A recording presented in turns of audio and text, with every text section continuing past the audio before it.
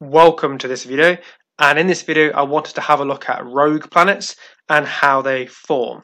So firstly, let's just kind of recap what we normally think a planet is.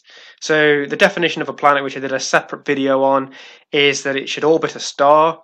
It should be big enough to have a spherical shape so that the gravitational forces mold it into a spherical shape, and it should again be big enough that it gravitationally clears out its local neighbourhood in its orbit. So that's what we would classify as a normal planet. We're quite familiar with those in our solar system. But then we have these rogue planets, which we're starting to discover as we look into space. Now, a rogue planet or a free floating planet is not gravitationally bound to any star, so it's not orbiting any star. So we classify it as free floating. It just means that it's not on a orbit around a star. It's just moving through space essentially as an object on its own, so it will move accordingly in our galaxy or even outside of our galaxy. So these don't have a host star. Now, part of the problem is we know that the majority of planets, or the standard planet formation theories, suggest that planets form in disks around young stars. So we've got some images there taken of these planetary disks, or these disks around stars that are still forming planets. So we've found lots of those, we've imaged them, and some of those features in those disks suggest that there's planets there as well. So some of them you can see they've actually got gaps in the disks, they've got ring structures there, and these can be indicative of planets forming in the disk itself. So we assume that planets typically form in disks around young stars, which would then suggest that they then orbit the stars once the stars finish forming and the disk is then dissipated. So during that particular process in the disk as they're forming, planets can wander or migrate, which is fairly common actually, and it's classified as planetary migration. There's a few different types of migration which I'll do separate videos on, but basically they evolve with the disk, or the interaction between the planet and the disk causes them to move inwards or outwards, and it depends on the planet, the disk, where they are, what it actually does. But the point being is the planet will pull on the disk gravitationally, the disk does the same effect on the planet, and there's normally an imbalance of forces, which means that it gets pushed in or out. So the orbit changes of that planet when it's still growing in the disk, basically. There's also tidal evolution. So once that disk has dissipated and the disk is no longer there, then the planet's orbit and rotation can be changed due to a tidal evolution. So we know that the moon is tidally locked. It means that its rotation period is the same as its orbital period. So one face always faces the same way to us. And the same thing happens with planets. So you can get a tidal locking. It also changes their orbit.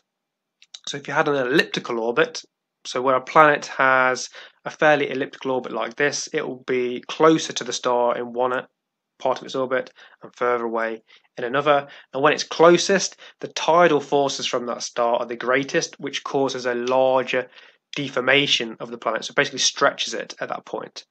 When it's on the other parts, so when it's furthest away on that elliptical orbit, then the tidal forces are the least when it's furthest away. So actually it kind of relaxes a little bit. So during one orbit, it gets pulled apart and then it kind of relaxes again. So this stretching, or this periodic stretching, occurs of the planet. That causes an internal heating, and that orbital energy that it had on its elliptical orbit is dissipated then as heat in the actual planet itself. And that causes a change in its orbit. Now it can either move inwards or outwards. Again, it's kind of specific to the system in question, but the point is it can change the orbit. It can make it more circular, and it can change its semi-major axis, which is essentially its orbital radius. So that's another way that planets can change their orbit, and this happens during the kind of evolutionary process. So planets don't stay where they form. Now, the problems arise when you have multiple planets in a system. So if one of those planets, or the planets, are wandering about, it means that they can get closer to each other and they will gravitationally perturb each other. So if they get closer to each other when they pass by, they're going to exert a larger gravitational force, which then starts to impact their own orbits. So as they pass each other, they can actually then begin to alter their own orbits. So an example here, as they get closer, the orbits get closer to one another. As they pass by each other, they exert a larger gravitational force on each other. Now, the smaller of those planets is going to have the larger change in its orbit. And it's actually known as a gravitational scattering event when they get close enough, and one of them can be scattered outwards or inwards on a completely different orbit. So most likely it will be the smaller planet, but it will get scattered onto a completely different orbit. So in the least significant case, it still remains on an orbit around the star, but let's say it gets scattered outwards, it's on a more elliptical orbit, and it gets thrown further out. So it's now put onto a new orbit further out due to this gravitational scattering event. Actually, we found quite a few planets around other stars that have very elliptical orbits, which are likely going to have been formed from this gravitational scattering event. Now, the worst case scenario is when one of them is actually completely thrown out of the system. And again, this is not a particularly rare scenario. We expect this to happen, I say relatively common. It's not a very rare occurrence. So one of these planets could get ejected from the system completely. It will then no longer be on an orbit around the star. This is then known as a rogue planet. So this will be free floating in space without any attachment to a star. And plenty of systems are thought to do this. But how do we actually detect them? So we know there's been a few hundred. Hundreds have been detected that are rogue planets without a star, and we typically detect them using microlensing. So microlensing is kind of a similar effect to gravitational lensing. So the image here is showing a galaxy cluster, which obviously has a very large amount of mass. So as light passes over it, through it, from a distant galaxy, the light is bent around. We can then measure or look at that distorted light, and we can work out information about the background galaxy and the galaxy cluster. But you can do a smaller scale version of that with planets. So here you're going to look at a background star, you have a lens star, and then a planet orbiting that star. As it drifts in front of the background star, the gravitational lensing of that star in the middle, it slightly magnifies the background star, so it appears slightly brighter. And a plot of that over time is shown at the bottom. So as it drifts across, it will get slightly brighter and then dim back down again. If it has a planet, then you get a spike as the planet passes in front of the star as well. However, this can be used purely just for a planet. So this is one technique for discovering exoplanets, but if you've got no lens star there and you just have the planet, then you get a similar effect. Obviously, the smaller the object, the less the effect you get, but it's one of the methods we've used that's detected the majority of these rogue planets orbiting, well, not orbiting, well, they'll be orbiting the galaxy, but they won't be orbiting stars. And here's an example plot, really. So if you had a lens star and a planet orbiting that lens star, you'd get this typical shape where it would increase in brightness of the background star, you get a sudden spike for the planet, and then it dims back down again.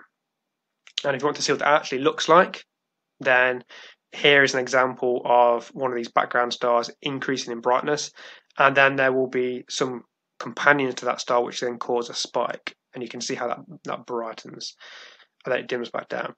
Now, this is a bit of a problem for detecting them because we only typically get one detection of the system as it drifts in front. It's not like a normal exoplanet where you know the period and you can get multiple measurements. This is typically a one-time event, so they're quite difficult to detect and they're likely going to be quite rare. But still, we have detected a few hundred. So here's an example of an Earth mass one, which is a free-floating rogue planet, and this is the typical shape of the background star as it drifted in front. So we've got the magnification of that background star, and from that you can work out the mass of that planet, and it was calculated to be around the mass of Earth, which is quite exciting actually, because you've got an Earth mass planet floating around in space that's not orbiting a star. And there's a whole range of planets that are out there without stars, up to gas giant sort of size and smaller down to Earth mass, which is quite exciting because where did they originally come from? Now the interesting thing is, did our solar system produce a rogue planet? Now, at the moment we have Jupiter, Saturn, Uranus and Neptune, our 4 gas giants towards the outer part of the system. But to replicate what we currently have, one of the best ideas really is to have a fifth gas giant, and then that is ejected out or it is scattered outwards, and it explains the configuration that we have. So the question is, did we produce a rogue planet in the early parts of our solar system? Was it thrown out not quite far enough to be a rogue planet, which then can explain Planet X? Because there's something interesting happening towards the outer part of the system, with some objects moving in a bit of a cluster which supposedly requires an additional planet further out. Now, could it be that that fifth planet was gravitationally scattered early on, but it wasn't thrown out far enough to be detached from the sun? So it could be interesting. Or was it actually thrown out and it is now a rogue planet? I guess until we find it, we won't know. But there is a secondary process which could create rogue planets. They're not always going to be ejected from a planetary system. They could form on their own from a very small cloud. So the collapse of these clouds of gas is typically what forms a star, and then you get the planets forming around the star. But if you had a much smaller cloud of gas and that collapsed and there wasn't enough mass there for it to become a star, then there is the potential that this could just be a rogue planet. There's not enough there for it to become a star, so instead it actually just collapses down to be a single planet. So that is another scenario, but what I'll do is I'll do a separate video on that particular scenario and how that might create a rogue planet. So thank you for watching, and if you enjoy, then check out some of the other videos.